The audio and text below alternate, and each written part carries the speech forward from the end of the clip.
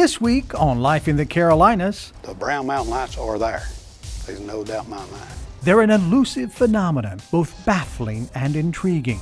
And after over 100 years of sightings, there's still no agreement about exactly what they are. What is it? Coming up, it's the mystery of the Brown Mountain Lights.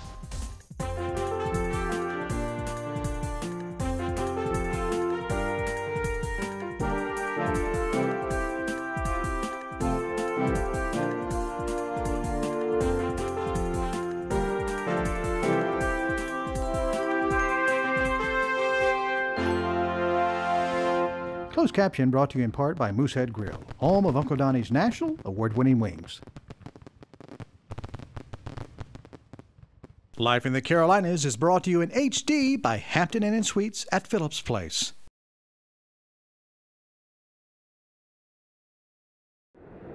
Way out on old Linville Mountain, where the bear and the catamount range, there a strange ghostly light can be seen every night, which no scientist or hunter can explain. For over 100 years, it's been the subject of songs and folk tales, of speculation and investigation. It's one of the Carolinas' great unsolved mysteries, an unexplained phenomenon known around the world as the Brown Mountain Lights. At the 20-mile marker off Highway 181, not far from the city of Morganton, is an overlook. It's a view worth stopping for any time of the day. But it's up here at night where visitors come hoping to catch a first-hand glimpse of these enigmatic illuminations. Ever since the first part of the last century, and possibly even before that, people have been reporting seeing strange lights up here. In September 1913, an article in the Charlotte Observer told of a mysterious light seen by members of the Morganton Fishing Club. The light would appear regularly over Brown Mountain and had been seen for over 2 years. Even after all that time, the cause of the light was, quote, still baffling all investigators. The mystery was such that Congressman E. Webb requested the US Geological Survey investigate the matter. Their 1913 study concluded the sightings had merely been train headlights seen in the distance, but that didn't sit well with people, especially when the sightings continued, even during a period following the Great Flood of 1916, when no trains were even running. This prompted North Carolina Senators Simmons and Overman to request another, more extensive investigation. This time, George Rogers Mansfield was sent in to conduct the survey. He took detailed measurements and readings from positions all over the area, but in the end, his conclusions were pretty much the same, attributing most of the lights he saw to cars, trains, stationary lights, and brush fires. You'd think that would be the end of this story, but it's not. Just down the hill in the city of Morganton, I attended the Brown Mountain Light Symposium.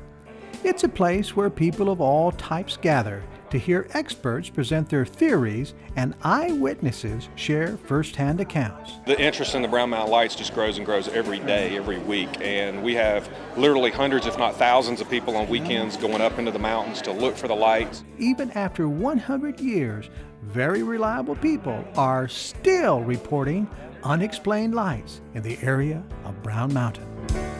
C.W. Smith and Les Burrows spent decades working in law enforcement and investigation for the U.S. Forest Service. They were on duty together at Wiseman's View when C.W. saw his first Brown Mountain Light. I wasn't really interested that much in the Brown Mountain Lights. We was there responding to a call. I never really looked for the Brown Mountain Lights, but all of a sudden, Les and I both approximately at the same time said, "You see that light over there?" And I said, "Yeah." I saw an actual light come up about 30 feet off the outcropping, and it just illuminated right there. A few seconds later, there was another one. And he said, "That can't be anybody." And I said, "No, where that's at, it can't be anybody." and it looked like an indistinct candle. We knew where the location's at. There was no way that it could be an individual. We just both knew we'd seen a light that we'd never seen before. And then it just diminished all the way down and went out. Kind of catches you by surprise, and you're thinking, well, I'm not going to say anything about this because Les is going to think I'm a nut. During his time working the area, Les says he saw the lights on numerous occasions. I can remember being on a night hunting detail with wildlife officers. It was a very windy night, and we were seeing lights passing over the car. And we thought it was a shooting star, and then we thought it was a meteor shower, and then we realized they don't really have that characteristic where like a streak across the sky. They were literally coming over the trees and right across the top of the car. And we realized that was probably those lights being blown out of the gorge. It's the same physics to the edge of the observable universe. Dr. Daniel B. Caton is professor of physics and astronomy at Appalachian State University. He admits that when he first heard of the lights, he was a bit skeptical. And I got a lot of emails from people who claim to see the lights. And the particular ones that pulled me back from cynicism were descriptions of very close encounters. Not looking out over the gorge 1,000 feet, but looking 10 feet in the parking lot. You can confuse lots of things looking out across the gorge. In the parking lot, maybe not. These lights, they may sometimes move across the ridge, and at other times they float up into the air. Joshua P. Warren is an author and paranormal investigator. His fascination with the lights extends back to his childhood. When I was maybe about 12 or 13, my family took me and my sister up to the 181 overlook one night. And that night, these bizarre red balls of illumination appeared twinkling on the mountain. And I can't say exactly to this day what I saw then, but it was enough to really inspire my curiosity. And as soon as I became old enough to drive at the age of 16, I was spending time in the Brown Mountain area. What do you say to those people who say there are no Brown Mountain lights? I can tell them they don't know what they're talking about because I've seen it, and I know beyond a shadow of a doubt that where I saw them, it couldn't have been anything else. Sorting out the bogeys is hard when 90% of the signal is bogeys. And Joshua Warren will tell you that too. You have to sort fact from fiction because it's also very easy to manufacture these things, fake photos and fake videos. But you believe the sightings are real? I believe that about 5 to 10% are. Any doubts at all that they exist? No, they exist. I have no idea what they are, but they exist. I don't have any doubt that there are weird lights around Brown Mountain. So, if the Brown Mountain lights are real, what are they? I'm constantly doubting theories and explanations, including my own. When we come back, the theories, the evidence, and the ongoing debate. The Brown Mountain lights are there. There's no doubt in my mind. There's no doubt that very reliable people are continuing to report seeing strange lights in the Brown Mountain area. But after a century, we're still left to wonder, what are they? I always thought that there were people much brighter than me who have looked at them and tried to figure out what they are. And if they don't know, I'm not going to waste a lot of time trying to figure it out. I've always thought in my mind that they were some kind of rare gas or something coming out of the ground. I just think there's gases that are trapped in the earth, and then when it rains really hard, it releases the gases, and that's where you see the lights. There are no lack of theories and opinions, ranging from the scientific to the paranormal. Quartz is a piezoelectric material, which means that when you compress it or stretch it, it creates a strong electric field. And I think that with the magnetite and some of the decomposing magnetite creates some sulfur oxides, and the strong electric field from the contracting and expanding quartz ignites that, and I think it is a plasma. I still kind of like the part where there might be spirits walking around. My dad thinks it's four-wheelers. Everybody's got different stories. I've never seen them. We thought we did one time, and after I'm thinking back on, I believe it might have been aircraft lights. So there's a lot of interesting theories as to what could cause them, but nobody knows for sure. And maybe it's better that we don't know. Whatever they may be, the symposium is a place to hear a diversity of voices. One of those is that of author and paranormal investigator Joshua P. Warren. Over the years, you have everything from people talking about alien abductions and underground alien bases to underground military installations and all of these strange people observing the activity there. It's been on the X-Files. Another distinct viewpoint is that held by Appalachian State physics and astronomy professor Dr. Daniel B. Caton. UFO people, their last line of defense is, well, it's physics we don't understand yet. I don't approach it, of course, from a paranormal viewpoint. And I'm not out to beat down the paranormal guys, but come on, you know, this is not E.T. Well, I think the Brown Mountain Lights themselves are technically paranormal. Some of the footage that we've gotten is completely inexplicable. We have put it through every test we've got. We cannot explain it. These men come at the subject from two very different directions, but even they have a few places where they've reached similar conclusions. Josh, what do you think the Brown Mountain Lights really are? I think that most of the Brown Mountain Lights are a natural phenomenon similar to ball lightning. I have taken a wide variety of scientists with me, gathered their expertise, talked to a lot of witnesses. Surprisingly, Professor Caton also shares that opinion. I think the best theory right now is that they're ball lightning. Ball lightning are these little globs of glowing gas that appear maybe even indoors, and they move freely, sort of horizontally, and they have time scales of seconds, tens of seconds, and then they dissipate. And they also agree on one other thing. They are extremely rare. I mean, I've been up there for 20 years, and I think I've only seen what I would consider Brown Mountain Lights about 6 times. So, you know, truly mysterious lights, which I think are real. I think there's a real signal there. Are much rarer than you might believe. I've probably been at Wiseman's View and Table Rock hundreds of times, if not thousands of times. And I can actually say I've only seen the Brown Mountain Lights, what I consider to be Brown Mountain Lights, 2 times. If it is ball lightning, what could be causing it? Josh has his theory. Brown Mountain is sort of a geological conduit for massive amounts of electricity traveling around our planet. Our planet is kind of a big, dynamic electrical machine. It may be because of the special geology there. It seems to be a place, one of a handful of places on the planet, that is a very good conductor of this type of electrical power. Dr. Caton is a bit more cautious. If it is ball lightning, what is it about the Linville Gorge that preferentially creates it? Our approach is to develop some remote sensing cameras that will push images to the Webb, and we can watch them and then correlate what we think are real lights with other phenomena like geomagnetic activity, solar activity, meteorological conditions, heck, I don't know, the tides. But even if the Brown Mountain Lights are part of a natural phenomenon, I think they trigger a lot of very weird, even more paranormal stuff as sort of a byproduct. Wouldn't it be nice if we understood the Brown Mountain Lights? I know exactly how a rainbow works.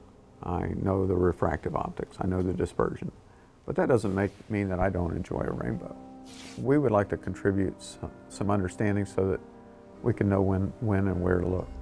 When you have a mystery like these lights that's been sitting there for at least 100 years, it becomes this blank slate upon which people can project their own dreams and visions. Whether you have a very scientific mindset and you want to come up with some intricate theory, or if you are a spiritualist and you're looking for evidence of ghosts, or if you're a UFO enthusiast and you want to believe that there are beings flying around, you can adapt this mystery into your particular area of interest. It's great that we have this mystery, but I think it eventually will be solved. And at that point, People will no longer be interested in guys like me. The real scientist will step in and say, we'll take it from here, thanks. When we come back, the search for evidence and what you can do to be a part of it.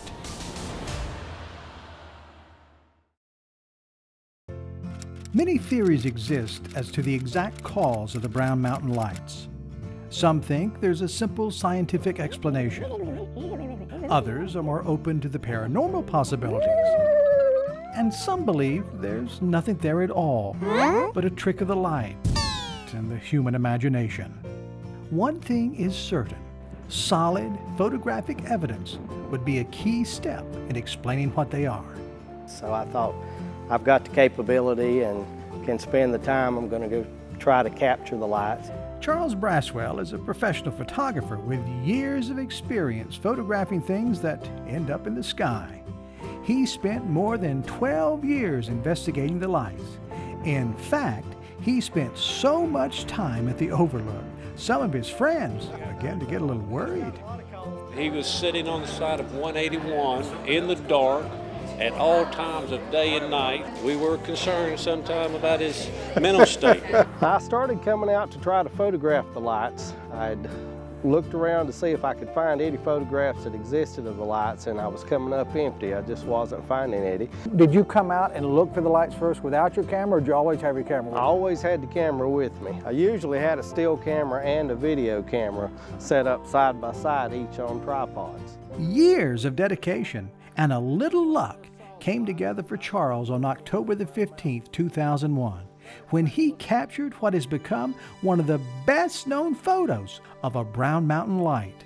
And the light just appeared here above the ridge, and it was pretty bright, as you can see. And it was rose, got a little dimmer as it came over, and then it rose again, and as it rose this time, it got very bright as it came across, and then started dimming again as it started traveling horizontally from south to north. The light first showed up Charles also showed me the video he captured, which helped me better understand the motion of the light in his time-exposed photograph. So that's the same light that was in the picture. This is just the exact video that same goes light. with it. Based on his video, seen here, and on Charles' description, we created this simulation to illustrate in a few seconds the motion he observed and recorded with his still camera over a period of 1 minute and 45 seconds. Yeah. Like I told you, the light was a round ball of light, but as it was photographed in the still picture on a timed exposure, it's going to actually paint a line of light everywhere where it travels. I'm a very talkative person, and I'm constantly talking when I'm videotaping all. When that happened, it just was so mesmerizing. When I played the video back later, I hadn't said a word during the whole video. Charles collected his many years of research into a book detailing the various accounts about the Brown Mountain lights, as well as his own experiences in getting his unique photo. Just tried to tell it kind of like I know it is. It took Charles countless hours over many years before luck allowed him to capture his iconic image. But some are not so patient. This is Wiseman's View, and we're looking out over a nice area of the Linville Gorge. Lights have been seen here, so we're hoping to eventually, we're hoping to have a camera here. For years, Dr. Caton wanted to get cameras permanently installed where the lights are most often seen, including here at the Highway 181 overlook. Now, with the installation of 2 repurposed cameras, with one overlooking the Brown Mountain site, he's starting to make some progress. The thing we want is a constant view of the mountain, and so it's impractical for us to stare out all night, so we've mounted camera 1, as we call it, up on the eave of the roof of this private residence. That has led to the first real imaging of Brown Mountain, sustained imaging ever. Dan's camera 1 points at the north end of Brown Mountain, imaging roughly the same area you can see from the 181 overlook. Our cameras take a sequence of digital images, and so there are individual frames that you can look at online in real time. Then we take those frames the next day and we build them into a time-lapse video. And that's what we post on YouTube. And so you can watch the night unfold in several minutes. We look at that to discover any interesting lights. Dan and his team have also done extensive testing to rule out possible misidentifications. They've cataloged everything from ATVs and flashlights to military aircraft doing flyovers. Some of our group has hiked along the ridges. We've run ATVs, motorcycles, and hikers with various kinds of lights, and we've imaged those. So we know what aren't the lights now. What we want to do is correlate the real light signal with something, and we don't know what the something is. A lot of effort has gone into getting the project this far, but there's still much more to be done. To do proper scientific research takes money, and money for a project like this is hard to come by. We're hoping that crowdsourced funding will provide new equipment and maintenance. But there's more you can do to help. If in visiting the area you happen to catch sight of a truly unexplainable light, Dan would like to know about it, but he also needs to know more. If someone were to contact me about a reported light, I'm going to know the date, the time, what they remember about the weather, what did the light do, what color was it, and where you see the lights. Do you see them below the horizon, against the face of the mountain, or do you see them above the horizon or right on the horizon? All of those details are important. So pay attention and take careful notes the next time you visit the area around Brown Mountain. It's an unexplained phenomenon hidden right here in our own backyard. The still unsolved mystery of the Brown Mountain Lights. Will we ever know the truth behind them?